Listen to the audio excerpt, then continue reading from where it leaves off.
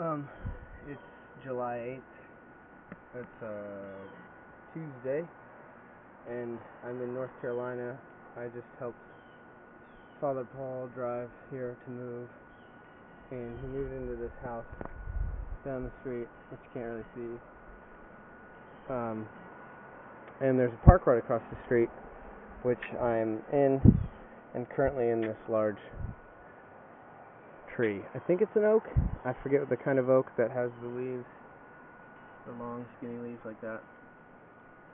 But it was an incredible climb, the beginning, because there are no low branches, but it kind of had a split trunk, and I had to work for about 15 minutes to figure out how to get up down here at the front of it there. And when I finally could reach just a little split in the trunks, I jammed my arm, and I don't know if you can see, probably not, but I got some pretty serious indentions and cuts in my arm, because all my body was being held up because I wedged my arm in between the crevice and just held on and climbed up using my arm as like a rope, and it really got wedged in there.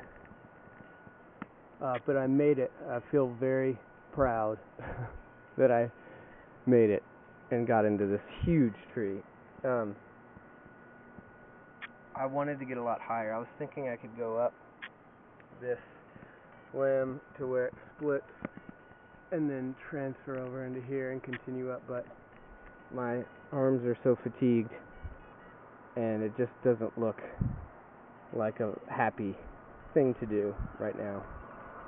So I'm going to be satisfied with my height here in this tree and go home or go back to the house and take a shower, because it's hot here in North Carolina. But I'm very happy with this tree. Good tree.